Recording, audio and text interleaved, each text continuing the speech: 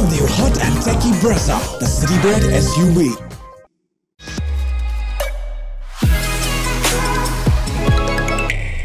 Doubleheader Saturday for only the second time this season, and it kicks off in the afternoon with Delhi hosting Mumbai in a game with a lot at stake for two teams who are looking to make their way upwards on the points table. What can we expect? Let's find out on Maruti Suzuki Arena presents ESPNcricinfo Timeout, powered by JBL, in the company of McClenaghan and Wasim Jaffer. Thank you, gentlemen, for your time.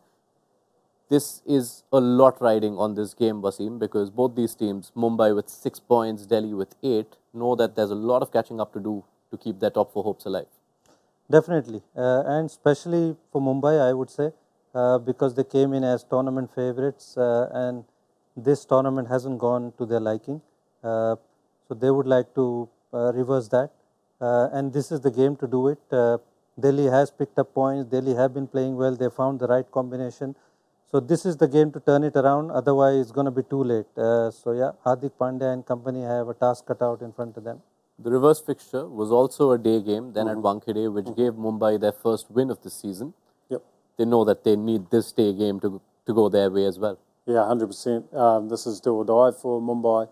I know they potentially can make it through if they win 5 of their last 6, but you know they won't be looking to drop a game against Delhi because the fixtures they have after this game are all above them in the table, and you want to take some momentum into those games. You want to feel like your unit's clicking, because those games against teams that are higher up the table than you are really good opportunities to obviously gain some ground on those teams and then get their momentum going in the wrong way. So huge fixture. They'll take confidence from the day game that they beat Delhi in at home, but Delhi's starting to click. You know, Rishabh Pant's in form, Tristan Stubbs is looking nice.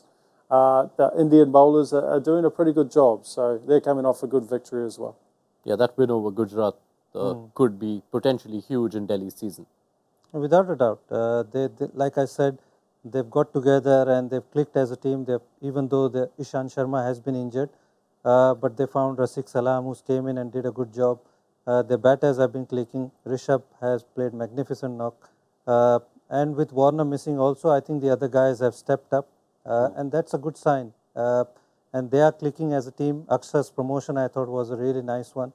They have underutilized him as a batter, but you know, him batting at number 3 or 4 is not a bad idea, especially giving that right-hand, left-hand combination. He's definitely bowling well, and with Kuldeep, the way he's been bowling. So they are coming as a force in the tournament.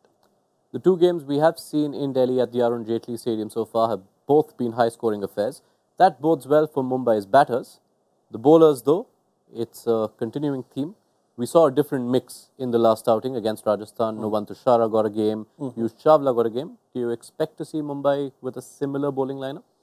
Yeah, I could see PC playing again. I thought he bowled nicely. Novanth Tushara didn't show me enough to go, yep, he's an absolute lock. But I'd imagine that they'll keep him in this side, you know, just to keep that continuity and give them another opportunity. It's not nice coming in and only playing one game. So there's a chance that he comes in. But, yeah, the rest of the bowlers have struggled, haven't they? Gerald Coetzee has probably been the only one who has looked decent. And then the last game he had one bad over, which was actually a pretty good over in terms of what he bowled and where he got hit. He looked to challenge Jaiswal. So, yeah, I'd like to see a little bit more confidence in him to be able to do a job, because he's a guy who can take you 3 wickets in a match. And wickets, what they were seeing with this impact sub, are so important in terms of stopping the side getting 220, 240. So it's going to be a challenge. It's going to be a massive challenge. But day games in Delhi as well.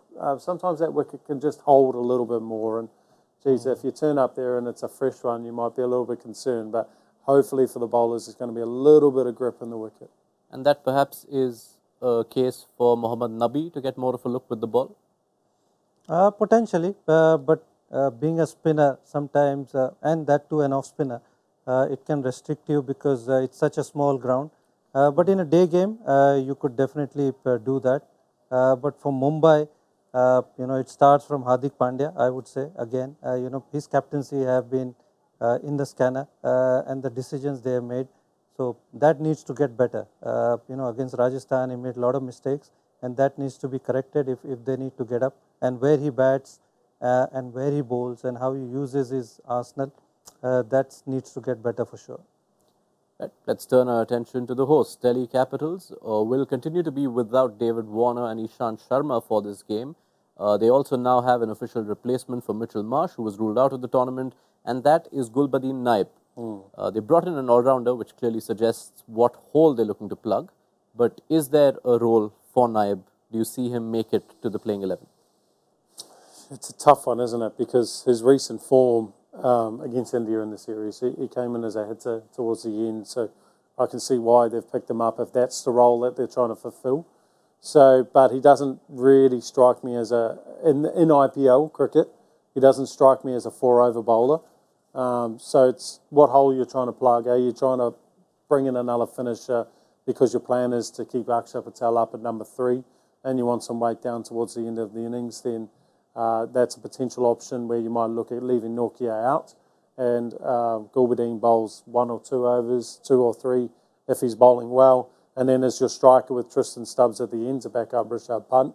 But if you're thinking that you're bringing him in as an out-and-out bowler and you're thinking of replacing him with Nortje, then I'd look at Jai Richardson first and foremost ahead of playing him. So just depends what they want. Do they want a bit of both and expect that with Ishant Sharma being out, that the local seamers are going to be able to do enough job that he doesn't have to bowl 4 overs?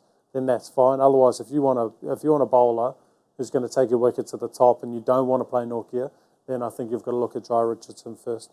Could there be a case for Naib in place of Shea Hope, which also allows Delhi to bat Tristan Stubbs 1 spot higher? Possibly. I mean, Shai Hope is a good player, even though he hasn't had the best yet. But I think at number 4, he's not a bad player. But if you need somebody to come in as a finisher and, like Mitch said, bowl a couple of overs, then yeah, you strengthen your batting lower down the order. So even though they won, you don't need to make too many changes just for the sake of it. If you feel Henrik Nortje is not the guy, then probably Jai Richardson, even Lizard Williams, he's not a bad bowler. You can replace him like for like changes. All right. Let's get predictions. Are Mumbai winning this match? Yeah, Mumbai will win this comfortably. I am backing Delhi. It's just what I was hoping for. We've got the split panel here. What do you think? Tell us in the comment section, and be sure to join the build-up to Delhi versus Mumbai on Saturday afternoon, just before toss time on Maruti Suzuki Arena. Presents ESPNcricinfo Timeout, powered by JBL.